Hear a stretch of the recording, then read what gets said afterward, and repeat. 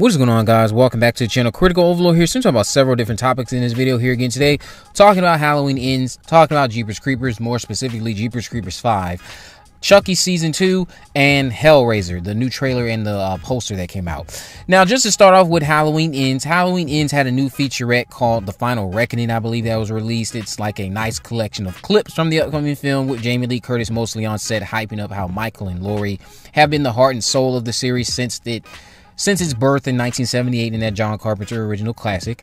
And she thinks this movie is very special to her, and hearing that from her, I can understand why. She does get a little bit emotional.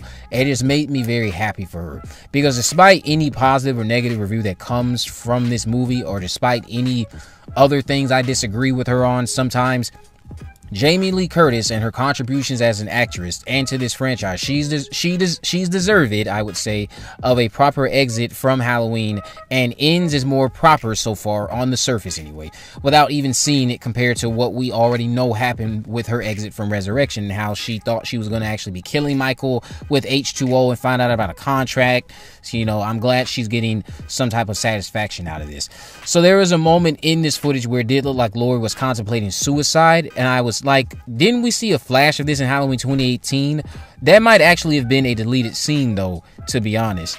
Anyway, I'm thinking, what happens to her that she might want to off herself? Like, why does she think about shooting herself? Could this be related to Corey? And if so, what did he do?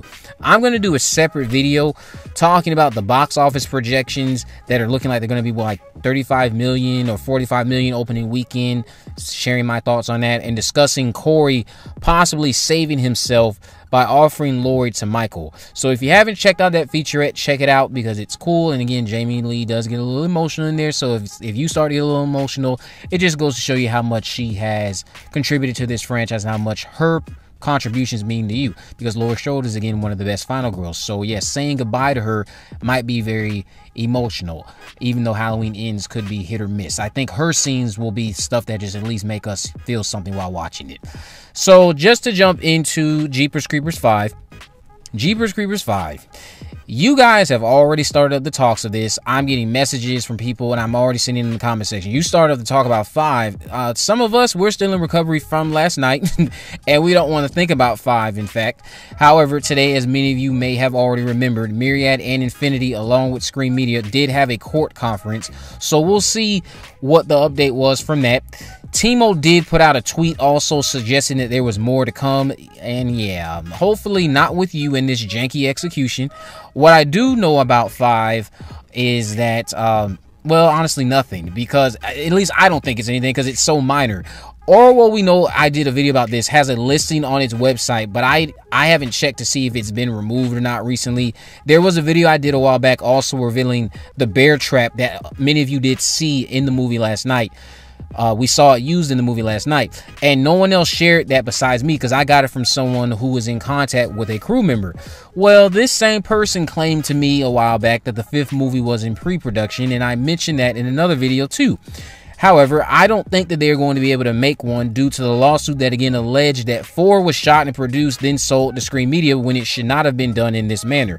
So if the allegations prove true in court, then that certainly will put a pause on this janky team and whatever they think they're going to be doing with 5 and any trilogy plans. Because again, I am not up for a trilogy centered on the creeper possessing people and anything else related to Lane or Chase. I'm honestly not. I want this team far away from it. If Myriad Pictures takes a while to get 5 going, that's fine. Take as long as you want. The issue isn't recasting Jonathan Breck or anything like that, really, at the end of the day. The most major issue after watching the movie was the filmmaking. You need a competent filmmaker. So just to jump on into Hellraiser, the Hulu Hellraiser film has released the official trailer along with a poster for the film as well. The trailer did look very promising and didn't show too much, but just enough to get you intrigued. And I did see some wonderful glimpses, I would say, of Jamie as Pinhead, because she just looks amazing as Pinhead. Of course, I still prefer the original so far, but I don't mind this design. Saw some wonderful glimpses of her, shots of the configuration box causing chaos with those who interact with it. Jamie's voice, think I saw was a problem for some people, but that's fine. I didn't mind it myself. A lot of the trailer makes me believe this film will rely heavily on building an atmosphere that just keeps you on the edge, and I really love when movies do that. Since this gave us a more clear look at Jamie's Pinhead design, again, I'm still going to say I'm digging it.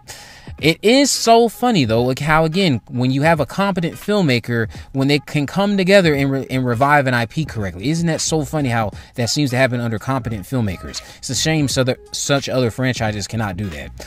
So I look forward to seeing this and reviewing it on the channel. Now, Hellraiser, we know, is following a young woman struggling with addiction who comes into possession of an ancient puzzle box, unaware that its purpose is to summon the Cenobites, a group of sadistic supernatural beings from another dimension.